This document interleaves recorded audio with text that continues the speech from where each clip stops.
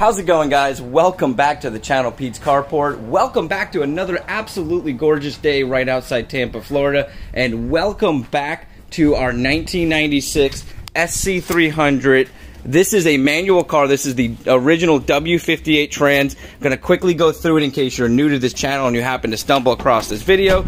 But we're going to jump right back into finishing up this V-speed wide body kit, which I am absolutely loving, getting so excited about finishing up. And just for those of you that are new, it is a 50mm rear with the bumpers and a 50mm side skirt that is now a custom side skirt because we have the 25mm front fenders. So we had to cut down the side skirt and pull it in. So last time we left off, I knew I had to get these front tires off and I had to figure out how to get this jacked up. So I left you guys off backing the car out, and now I was able to basically pull it up onto a 2x4, then up onto a ramp at an angle, and now I've got it jacked up right in the middle. So I'm going to go ahead and take these tires off. We're going to tack the side skirt up to finish that off. And then we're going to start working on this front bumper, getting this thing fully tacked up in here.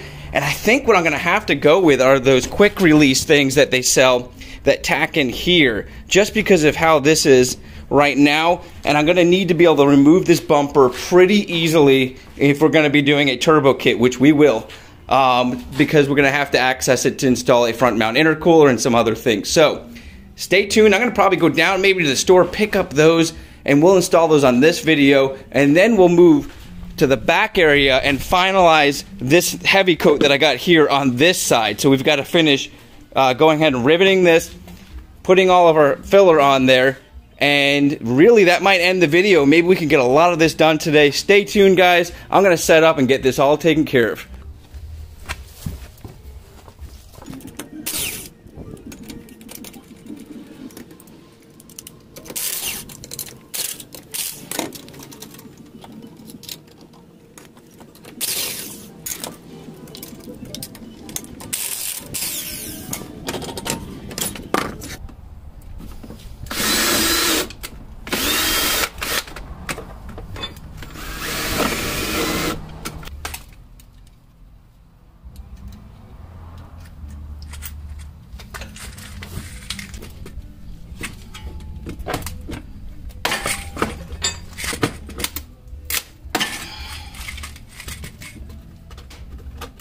So since this is fiberglass into fiberglass, it was really hard for me to get rivets in there, and so I went over to screws, and those are in there now holding it. And this thing is actually held up under here with a bunch of bolts going into the metal, so that part underneath this. So this is going to be pretty secure.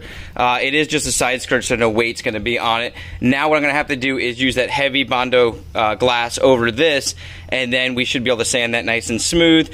And this is where I wanted it, so it's a nice little crease across here. And I've even thought about taking some fender flares. I've seen this on another one and bringing it around. I'm not 100% sure, but that would kind of look cool if I could get it to fit properly. All right, guys, so I'm gonna jump to the other side. I'm not gonna show that because I just wanted to fill you guys on this, and then I'll fill you guys in once again on the bumper. So let's step aside. Okay, guys, I'm up underneath the car and putting the tray up, and what I'm doing is I'm gonna do two hands to get this, but using the stock holes that hold the stock tray up. And I'm only going to put probably two. I might put the third one in the middle just because I want this to be a quick and easy bumper to take off, but I still want it to be secure. So I'm going to go ahead and finish this off, and then we'll jump outside and I'll show you guys where I'm at with the side skirts. Wow, guys, check this out. So just by putting that under tray on there, this just tucked this nice and tight.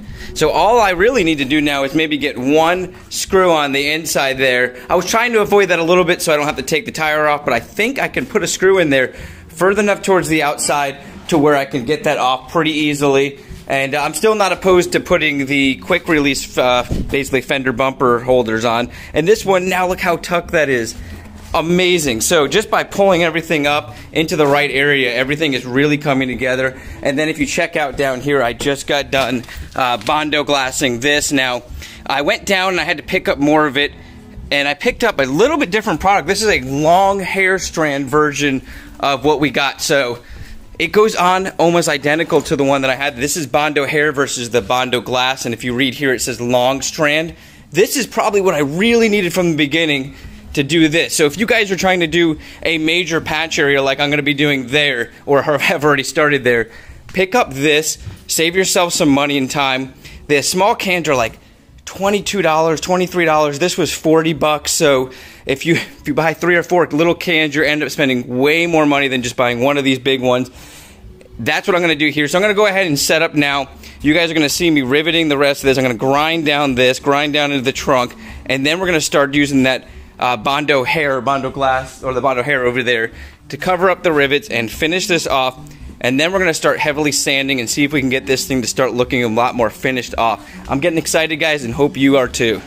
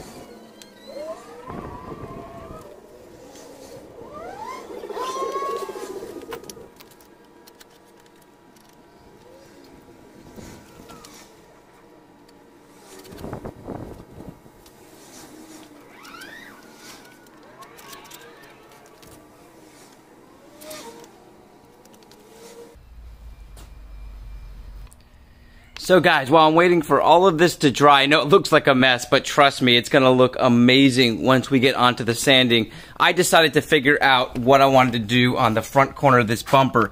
Keep in mind, I needed to make it fully removable and easy to access. So I decided to grab the these fender clips that came off of the original front bumper and got it to screw up in here and basically connect. And as you can see, it really pulled this whole side together.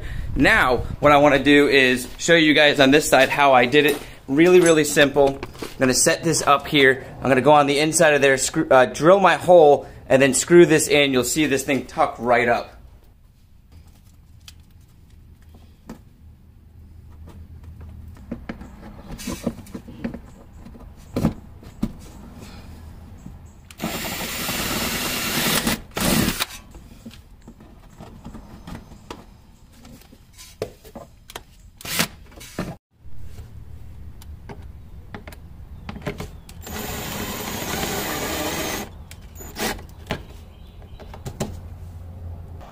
Alright guys, as you can see, this really tightened up here. Now let's do a quick walk around and talk about what we're going to finish up today. So, we put a ton of filler all across here. I've still got to finish down there. I'm going to move on to sanding this, adding that Gonna kind of speed through all of that. The last thing I really want to get done on today's episode is we need to start filling this door, because as you can see, this door is off and it's not lining up with this fender, so I've got to bring this door out a little bit. So I'm thinking either we use a good amount of that heavy hair strand and then kind of build up a little bit, maybe a few sheets of fiberglass and then that on top. I will fill you guys in once we get there. So we got to grind that down and prime that so it does not rust anymore. And then I want to smooth all this out so we can get our tires back on. That'll give us a way of moving this car around and kind of getting a much better idea of where we're at, and we can start fine-tuning all the detailed filling. So stay tuned. We're going to start sanding all this down. I'll speed through a lot of that, and then I'll come back on and fill you guys in.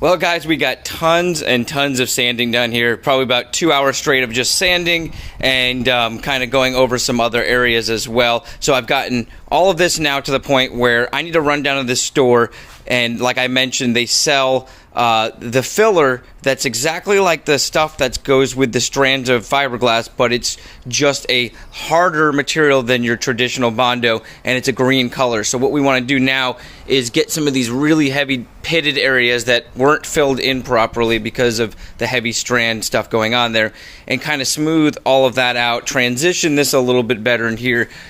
Before we go and do that though, so that'll be on the next episode, we're going to start doing all that. We're going to basically now do our door. Now we also went ahead and sanded all up in here, which also is going to need more of that filler. But let's go ahead now and get our final area that really is going to need some heavy filling. And I'm going to start grinding this down. I'm going to prime it, and then we're going to start filling it. And we'll probably end off the video there. The next video that comes out might actually be adding the LS400 big brakes.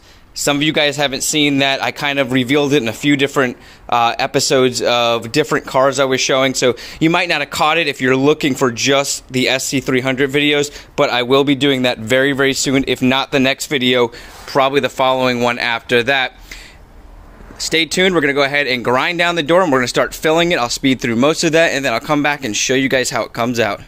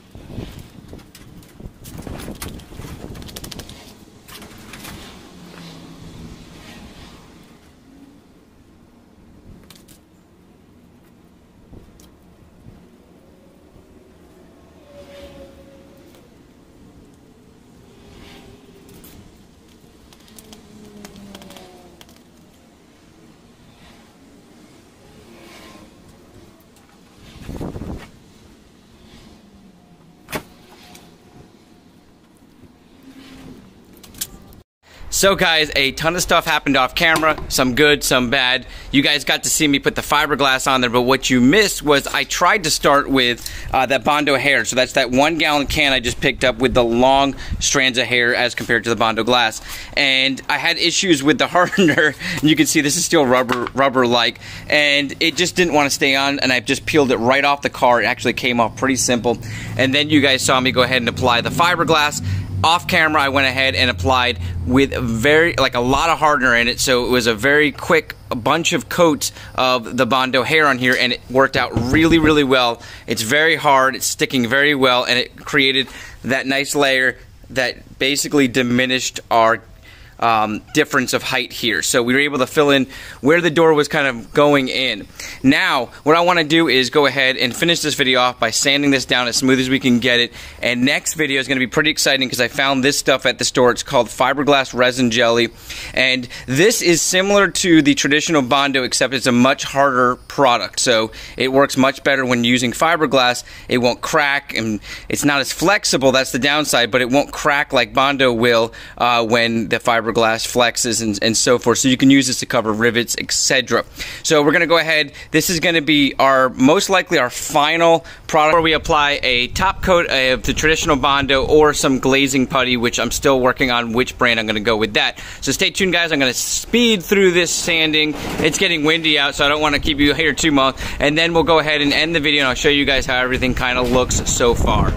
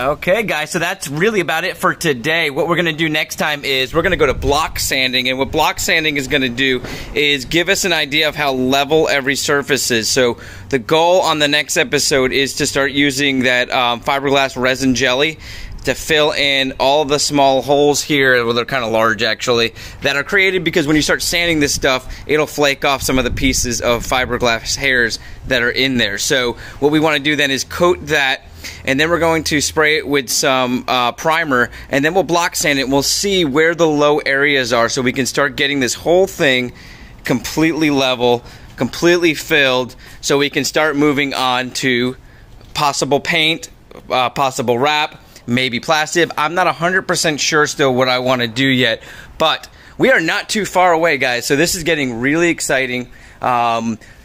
I think on the next episode, you guys might see a big brake kit going on the front here. Let me know in the comments if you want to see that next. I've got those in the car. I've already picked up some paint to paint them because they actually got a really nice paint job, but they had some issues when the guy laid them down to dry. They ended up laying down into a cloth, and he picked it up, and it got messed up. So that'll be on the next episode. If you guys let me know in the comments that's what you want to see, I may still do it anyways. But once again, my name's Pete. This is Pete's Carport. You guys have an amazing week. Stay safe out there. Have a blessed day, and I will catch you guys on the next episode.